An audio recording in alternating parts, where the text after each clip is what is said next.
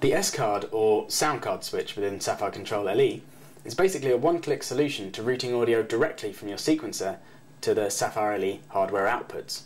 What I mean by that is audio, and only audio, that's routed to outputs 1 and 2 within Ableton will route directly to 1 and 2 of the Saffire LE, and only audio that's routed to 3 and 4 of the Saffire LE within Ableton will be routed to 3 and 4 on the back of the Saffire LE, and so on.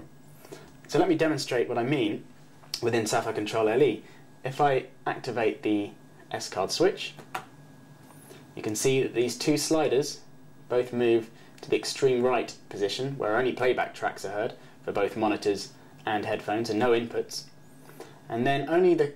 fader that relates to the right set of outputs is turned up, with all of the other playback tracks turned down.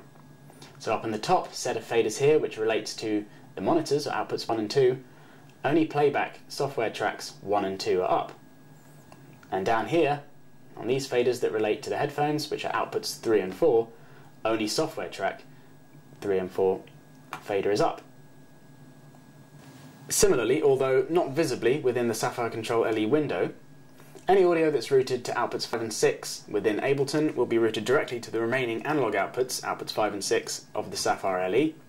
and any audio routed to outputs 7 and 8 within Ableton will be routed straight to outputs 7 and 8 of the Saffire LE, which is the SPDIF out on the rear panel. So now if I was to play the session from before, all of my drums would be routed straight to outputs 1 and 2, all of my bass would be routed straight to outputs 3 and 4, and my synth part would go to outputs 5 and 6. So now if I want to return to my previous session settings, or return to recording or tracking mode, I just use the track switch within Saffire Control LE, which turns to the previous session settings.